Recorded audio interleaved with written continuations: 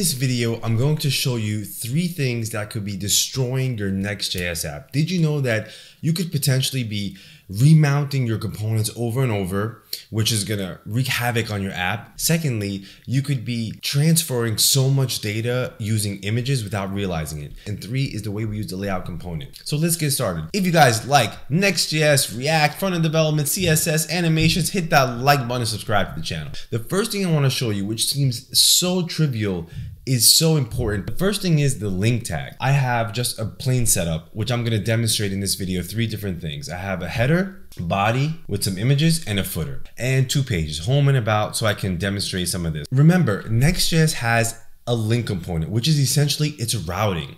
You have to use the link component when you're going from page to page, because if you don't, you're essentially remounting your entire app each time, getting rid of the benefits of not having to render components that have already been rendered. So right now I'm using regular old, A tags, home and about, for these pages. So look what happens when I refresh. I'm using a use effect and I'm just demonstrating a console log every time it's mounted, just to show you. So right here on a refresh, my whole app has mounted. That should never really mount again unless the user refreshes or destroys the client side of things. So let's go to home. Every time I click home, but right now the app mounted. And if I go about, again, I'm essentially destroying the benefits. I'm going back to regular old, HTML, vanilla JavaScript, and every time the page loads, all my components are remounting and my entire app is mounted. You can imagine if you're making fetch calls, if you're doing a bunch of things, you are just really destroying your app. So just please pay attention. It seems trivial, but sometimes, when we're using NextJS, we don't think of these things. So we definitely want to make sure that when we're linking out to different pages within our app, we want to be using our link component, which essentially is, you don't want to be using the href inside of the A tag. You can add the A tags nested, but you want to leave out the href. The href goes into NextJS's link component, which is linked, to its routing. Now, so if you refresh, now of course our app mounted for the first time, but now when we go to the about page, but the app didn't mount again. All these other things mounted. I'm going to demonstrate those other points, the header and the footer and all those things mounted, because we also can reduce that. So, but again, flipping back and forth, our app.js has never, so our entire app did not mount again. So that's the first thing you definitely want to avoid, is make sure you're using the link component. The next thing, which is really killer, you want to make sure you want to pay attention to, you could be potentially transferring megabytes and megabytes and maybe potentially gigabytes of data, and ultimately destroying your Vercel account and going to your limits in monthly transfer on any hosting you have with your NextJS. So that is using the image component. So let's talk about that for a second. So if we go back here to my index page, I have a component called photos, where I essentially just have a bunch of photos, just using the regular old default image tag. So one, I've already reduced these, okay, which is good. I've already compressed them, but look what's happening. I'm going to just clear my cache. If I'm just putting an image tag, take a look at what's happening. So if we go to our network on a refresh, and take a look at what's happening. Now, without me having to scroll down, automatically I've instantly transferred all of the images. 1 megabyte, 884 kilobytes. Look at the total, 8.85 megabytes. Nothing, there's no lazy loading, there's nothing. It just instantly loads all the images that's on the page. And as we flip back and forth, you can see I'm just constantly reloading. Now look what happens now if we use the image component. I'm going to be using the same exact amount of images, but I just have them all in image components, which is basically image. So you're just using the source, alt, and then again, this is just additional attributes, but essentially the same thing. So let's go home, let's refresh. Now let's take a look at what happened. Look at the images and the network. Nothing has passed. I've just loaded my page from the top and all I see is the hero. Nothing has came except the favicon icon and my first image, which is 254 kilobytes. So if you saw previously, it was almost 1 megabyte.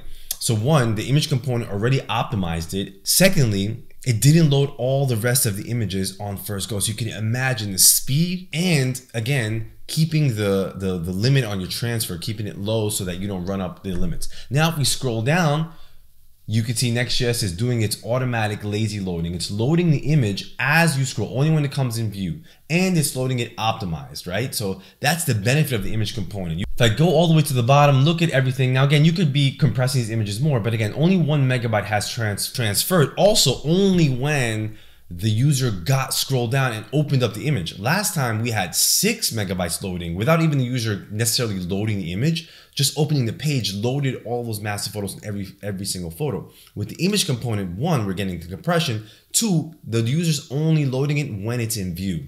So that's awesome. The next thing is now if we go to our about, as you can see, again, it's all in memory and the component's not reloading and things like that. The ease on the transfer, the ease on the CPU, it just makes your app super blazing fast. Do not skip, definitely use the image components there for a reason. It saves you a lot of headaches.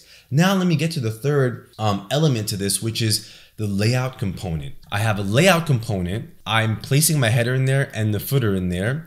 And then on the page, okay, so I got my header in there and I'm exporting the layout. And then on my page, I'm adding the layout component, okay? So now let's look at what's happening. So I have a user effect doing console log on every single component so we can take a look at this happening. I'm doing a refresh now. So you can see here, my header mounted, the footer mounted, layout mounted, and my app mounted. We talked about the first thing. The app should not mount again because we're using our link components if we go to the about page. Now let's look what happened when we go to the about page.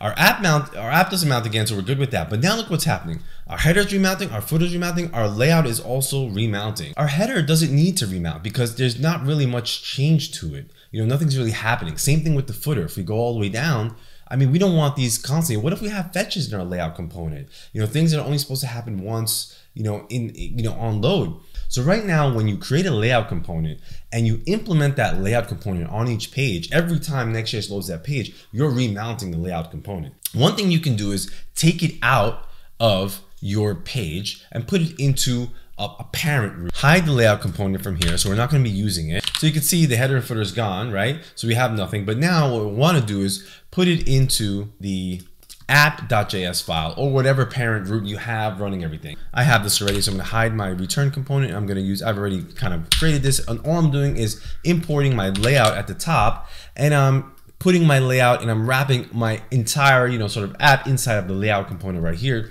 And now, okay, now do a refresh.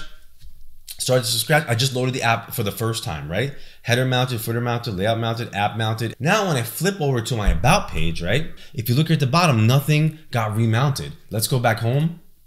Welcome to NextJS. Nothing remounted. Look at the console log. Let's flip back. Nothing remounted. Again, you can see how blazingly fast what we're doing is we're utilizing all the optimization benefits, and now this becomes a super fast NextJS app. That's the third and final thing. I know there's like a lot of nuances and people have apps structured differently, so you might have to reflect on some of these things, but ultimately the point is we're trying to get to how we can utilize NextJS's optimization so you can maintain the beautiful speed, of React and how we don't want components to re-render. So I hope you guys enjoyed that. If you have any comments, please leave them below. Hit that like button and subscribe to the channel. I'll see you guys in the next one.